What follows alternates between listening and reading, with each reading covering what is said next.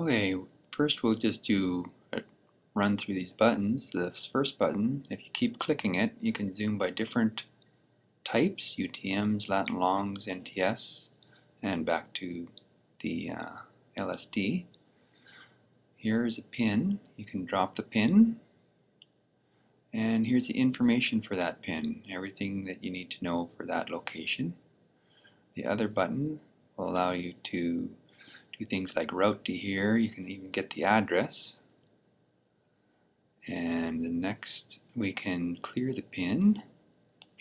So now if we want to drop the pin again, we can also go to the menu and save, not that menu, this menu down here, save the pins to a file, and we'll just put in a file name that we want to call this.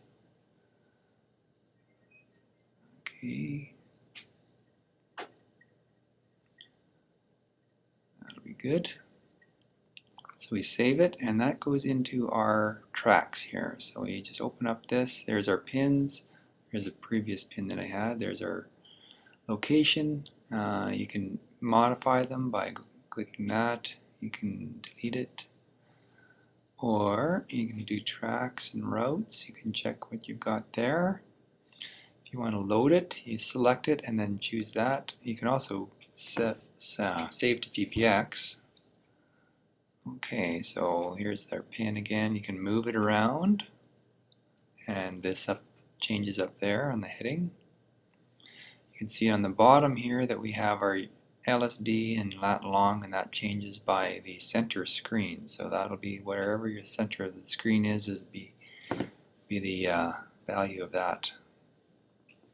So let's clear our pin. The next pin is just to do tracks. So if we want to start a track, call it whatever we want, and this message comes out at 10%. This is just an error message for the simulator, so ignore that. When your battery's at 10%, then it will no longer track, it'll automatically turn off. We can look at our track though, since it did save one. There's just one location there. Go back. The next button just changes the map view from the standard to just the map or just the satellite, but this is the default. And here you can see all the different types of maps you can load.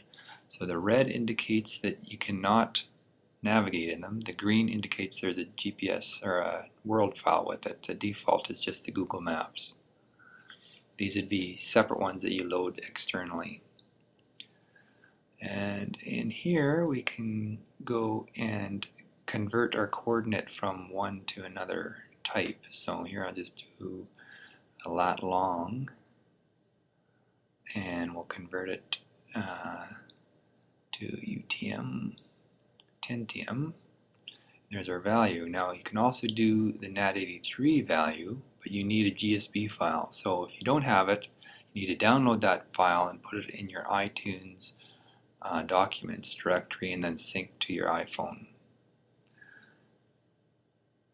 Okay, and I think that's about it. We do have a scale bar here that shows you how big that area is, and it has it on the side too, so if you zoom out you can see that that value is changing there. And I think that's about all I have to show. And if you have any more questions, please feel free to write me a note.